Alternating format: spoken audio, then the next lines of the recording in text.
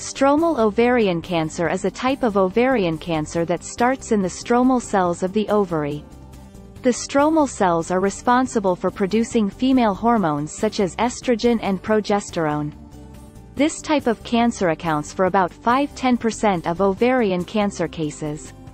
Stromal ovarian cancer can be further classified into several subtypes based on the appearance of the cells under a microscope.